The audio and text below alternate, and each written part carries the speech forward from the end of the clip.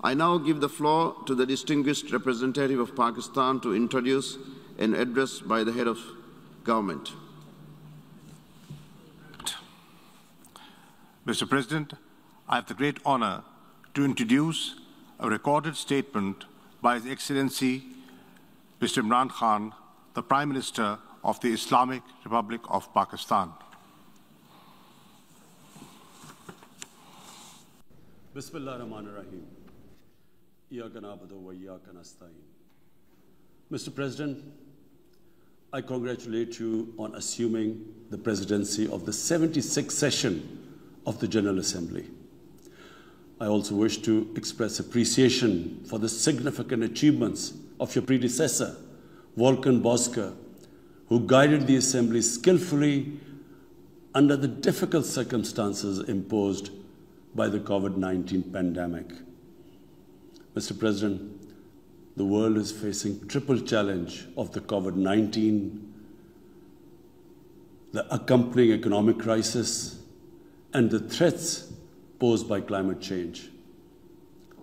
The virus does not discriminate between nations and people, nor do the catastrophes imposed by uncertain weather patterns. The common threats faced by us today not only expose the fragility of the international system, they also underscore the oneness of humanity. By the grace of Almighty Allah, Pakistan has been successful so far in containing the COVID pandemic. Our collaborated strategy of smart lockdowns helped save lives and livelihoods and kept the economy afloat. Over 15 million families survived through a social protection program of Asas. Mr. President, climate change is one of the primary existential threats that our planet faces today. Pakistan's contribution to global emissions is negligible, yet we are among the 10 most vulnerable countries to the effects of climate change in the world. Being fully aware of our global responsibilities, we have embarked upon game-changing environmental programs, reforesting Pakistan through our 10 billion tree tsunami, preserving natural habitats, switching to renewable energy, removing pollution from our cities, and adapting to the impacts of climate change. To address the triple crisis of COVID pandemic, economic downturn, and climate emergency, we need a comprehensive strategy that should include, number one, vaccine equity. Everyone, everywhere, must be vaccinated against COVID, and as soon as possible. Two, adequate financing must be made available to developing countries. This can be ensured through comprehensive debt restructuring, expanded ODA, redistribution of unutilized SDRs, and allotment of a greater proportion of SDRs to developing countries. And finally, provision of climate finance. Three, we must adopt clear investment strategies which help alleviate poverty, promote job creation, build sustainable infrastructure, and of course, bridge the digital divide. I propose that the Secretary General convene an SDG summit in 2025 to review and accelerate implementation of sustainable development goals. Mr. President, because of the plunder of the developing world by their corrupt ruling elites, the gap between the rich and the poor countries is increasing at an alarming speed. Through this platform, I've been drawing the world's attention towards the scourge of illicit financial flows from developing countries. The Secretary General's high-level panel of financial accountability, transparency, and integrity called the Facti Panel has calculated that a staggering $7 trillion in stolen assets are parked in financial haven destinations. This organized theft and illegal transfer of assets has profound consequences for the developing nations. It depletes their already meager resources, accentuates the levels of poverty, especially when laundered money puts pressure on the currency and leads to its devaluation. At the current rate, when the Facti Panel estimates that $1 trillion every year is taken out of the developing world, there will be a mass exodus of economic migrants towards the richer nations. What the East India Company did to India, the crooked ruling elites are doing to the developing world, plundering the wealth and transferring it to Western capitals and offshore tax havens. And Mr. President, retrieving the stolen assets from the developed countries is impossible for poor nations. The rich countries have no incentives or compulsion to return this ill-gotten wealth. And this ill-gotten wealth belongs, remember, to the masses of the developing world. I foresee in the not-too-distant future, a time will come when the rich countries will be forced to build walls to keep out economic migrants from these poor countries. I fear a few wealthy islands in the sea of poverty will also turn into a global calamity like climate change. The General Assembly must take steps meaningfully to address this deeply disturbing and morally repugnant situation, naming and shaming the haven destinations and developing a comprehensive legal framework to halt and reverse the illicit financial flows are most critical actions to stop this great economic injustice. And at a minimum, the recommendations of the Secretary General's Facti Panel should be fully implemented. Mr. President, Islamophobia is another pernicious phenomenon that we all need to collectively combat. In the aftermath of the 9/11 terrorist attacks, terrorism has been associated with Islam by some quarters. This has increased the tendency of right-wing, xenophobic and violent nationalists, extremists and terrorist groups to target Muslims. The UN Global Counter-Terrorism Strategy has recognized these emerging threats. We hope the Secretary General's report will focus on these new threats of terrorism posed by Islamophobes and right-wing extremists. I call on the Secretary General to convene a global dialogue on countering the rise of Islamophobia. Our parallel efforts at the same time should be to promote interfaith harmony, and they should continue. Mr. President, the worst and most pervasive form of Islamophobia now rules India. The hate-filled Hindutva ideology propagated by the fascist RSS-BJP regime has unleashed a reign of fear and violence against India's 200 million Muslim-strong community. Mob lynching by cow vigilantes, frequent pogroms such as the one in New Delhi last year, discriminatory citizenship laws to purge India of Muslims, and a campaign to destroy mosques across India and obliterate its Muslim heritage and history are all part of this criminal enterprise. New Delhi has also embarked on what it ominously calls the final solution for Jammu and Kashmir dispute. It has undertaken a series of illegal and unilateral measures in occupied Jammu and Kashmir since 5th August 2019. It has unleashed a reign of terror, by an occupation force of 900,000. It has jailed senior Kashmiri leadership, imposed a clampdown on media and internet, violently suppressed peaceful protest, abducted 13,000 young Kashmiris and tortured hundreds of them. It has extrajudicially killed hundreds of innocent Kashmiris in fake encounters and imposed collective punishments by destroying entire neighborhoods and villages. We had unveiled a detailed dossier on gross and systematic violations of human rights by the Indian security forces in occupied Jammu and Kashmir. This repression is accompanied by illegal efforts to change the demographic structure of the occupied territory and transform it from a Muslim majority into a Muslim minority.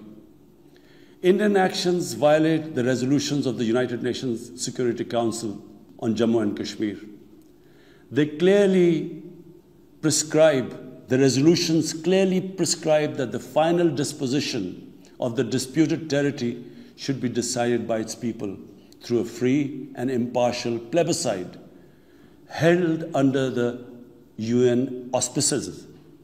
India's action in occupied Jammu and Kashmir also violate international human rights and humanitarian laws, including the 4th Geneva Convention, and amount to war crimes and crimes against humanity. It is unfortunate, very unfortunate, that the world's approach to violations of human rights lack even-handedness and even are selective. Geopolitical considerations or corporate interests, commercial interests, often compel major powers to overlook the transgressions of their affiliated countries. Such double standards, and the most glaring in case of India, where this RSS BJP regime is being allowed to get away with human rights abuses with complete immunity. The most recent example of Indian barbarity was the forcible snatching of the mortal remains of the great Kashmiri leader, Sayyid Ali Shah Gilani, from his family, denying him a proper Islamic funeral and burial in accordance with his wishes and the Muslim tradition. Devoid of any legal or moral sanction, this action has been against the basic norms of human decency. I call on this General Assembly to demand that Sayyid Gilani's mortal remains be allowed to be buried in the cemetery of martyrs with the appropriate Islamic rites. Mr. President, Pakistan desires peace with India as with all its neighbors. But sustainable peace in South Asia is contingent upon resolution of the Jammu and Kashmir dispute in accordance with the relevant United Nations Security Council resolutions and the wishes of the Kashmiri people. Last February, we reaffirmed the 2003 ceasefire understanding along the line of control. The hope was that it would lead to a rethink of the strategy in Delhi. Sadly, the BJP government has intensified repression in Kashmir and continues to vitiate the environment by these barbaric acts. The onus remains on India to create a conducive environment for meaningful and result-oriented engagement with Pakistan. And for that, it must do, number one, reverse its unilateral and illegal measures instituted since 5th August 2019. Secondly, stop its oppression and human rights violations against the people of Kashmir. And three, halt and reverse the demographic changes in the occupied territory. It is also essential to prevent another conflict between Pakistan and India. India's military buildup, development of advanced nuclear weapons, and acquisition of destabilizing conventional capabilities can erode mutual deterrence between the two countries. And now, Mr. President, I want to talk about Afghanistan. the current situation in Afghanistan, for some reason, Pakistan has been blamed for the turn of events by politicians in the United States and some politicians in Europe. From this platform, I want them all to know the country that suffered the most, apart from Afghanistan, was Pakistan when we joined the US war on terror after 9/11. 80,000 Pakistanis died. $150 billion was lost to our economy. There were 3.5 million internally displaced Pakistanis. And why did this happen? In the 80s, Pakistan was a frontline state in fighting against the occupation of Afghanistan. Pakistan and the United States trained mujahideen groups to fight for the liberation of Afghanistan. Amongst those mujahideen groups were Al-Qaeda, were various groups from all over the world. They were mujahideen, Afghan mujahideen. These were considered heroes. President Ronald Reagan invited them to White House in 1983. And according to news items, he compared them to the founding fathers of the United States. They were heroes. Come 1989, the Soviets leave. So do the Americans, abandon Afghanistan. Pakistan was left with 5 million Afghan refugees. We were left with sectarian militant groups which never existed before. But the worst cut of it was that a year later, Pakistan was sanctioned by the US. We felt used. Fast forward 9/11, Pakistan is needed again by the US because now their US-led coalition is now invading Afghanistan, and it could not happen without Pakistan providing all the logistical support. What happened after that? The same mujahideen that we had trained that fighting foreign occupation was a sacred duty, a holy war or jihad, they turned against us. We were called collaborators. They declared jihad on us. Then all along the tribal belt bordering Afghanistan, the Pakistan semi-autonomous tribal belt, where no Pakistan army had been since our independence, they had strong sympathies with the Taliban, Afghan Taliban, not because of their religious ideology, but because of Pashtun nationalism, which is very strong. Then there were 3 million Afghan refugees still in Pakistan, all Pashtuns, living in camps, 500,000, the biggest camp, 100,000 camps. They all had affinity and sympathies with the Afghan Taliban. So what happened? They too turned against Pakistan. For the first time, we had militant Taliban in Pakistan. And they too attacked Pakistan government. When our army went in the tribal areas for the first time in our history, whenever an army goes into civilian areas, there's collateral damage. So there was collateral damage, which multiplied the militants to seek revenge. But not just that. The world must know that in Pakistan, there were 480 drone attacks conducted by the US. 480 drone attacks. And we all know that drone attacks are not that precise. They cause more collateral damage than the militants they are targeting.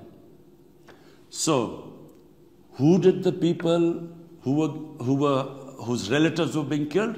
Who did they seek revenge? Against Pakistan.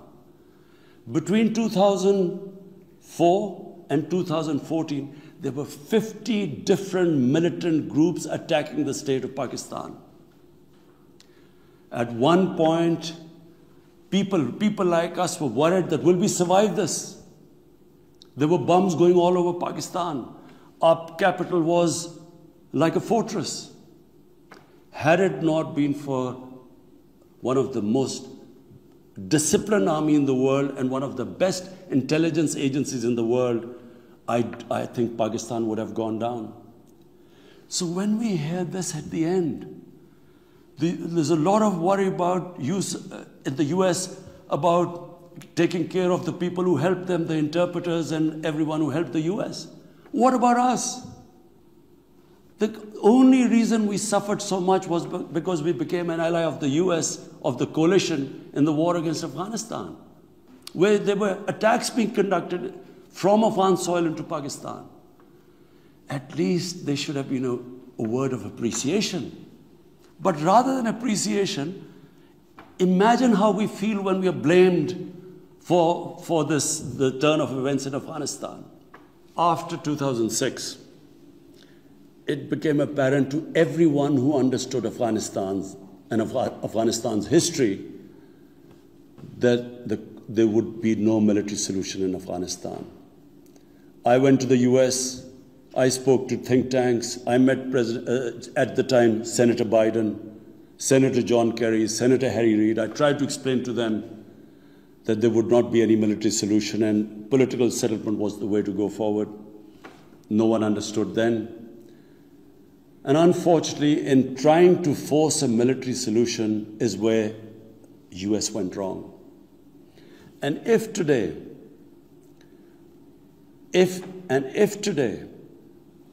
the world needs to know why the Taliban are back in power, all the world has to do is do a deep analysis of why 300,000 well-equipped Afghan army, and remember, Afghans are one of the bravest nations on earth. Why did this 300,000 Afghan army give up without a fight?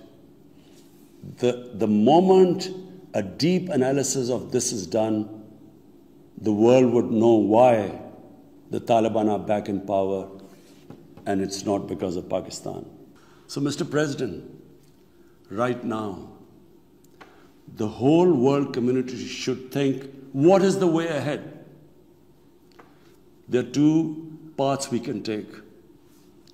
If we neglect Afghanistan right now, according to the UN, half the people of Afghanistan are already vulnerable. And by next year, almost 90% of people in Afghanistan will go below the poverty line. There's a huge humanitarian crisis looming ahead. And this will have serious repercussions, not just for the neighbors of Afghanistan, but it will have repercussions everywhere if a destabilized, a chaotic Afghanistan again becomes a safe haven for international terrorists. The reason why the US came to Afghanistan in the first place. So therefore, there is only one way to go. We must strengthen this current government, stabilize it, for the sake of the people of Afghanistan. What have the Taliban promised? They will respect human rights. They will have an inclusive government. They will not allow this soil to be used by terrorists. And they have given amnesty. Now, if the world community incentivizes them, encourages them to walk this talk, it will be a win-win situation for everyone.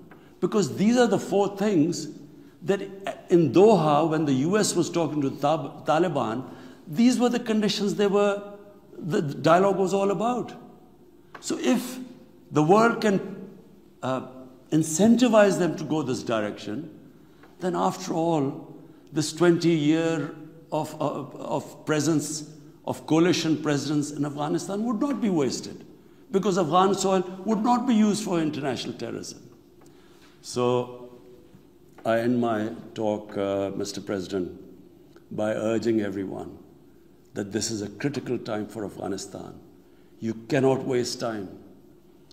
Help is needed there. Humanitarian assistance has to be given there immediately. And the Secretary General of the United Nations has taken bold steps I urge you to mobilize the international community and move in this direction. Thank you.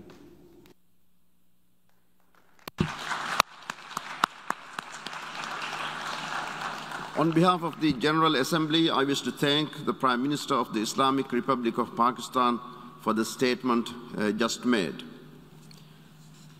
The Assembly will hear an address by His Excellency Irakli Garibashvili, Prime Minister of Georgia. May I request protocol to escort His Excellency.